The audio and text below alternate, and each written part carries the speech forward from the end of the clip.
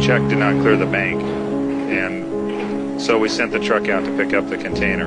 I rolled out there and took the box up and started pulling it up.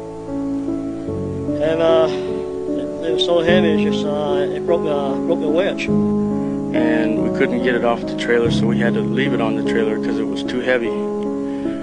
So I was asked by Nick to have a crew go down and unload the container at the other yard.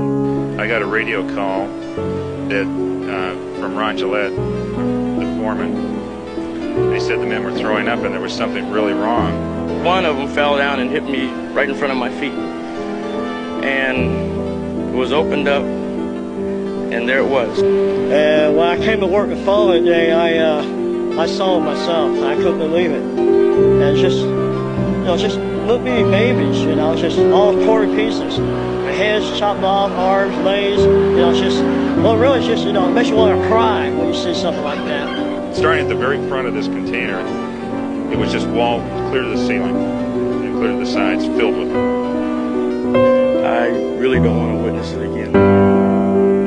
Not what I saw. Well, as the supervisor for the County of Los Angeles, we found out through the media that 17,000 infants had been stored in the containers.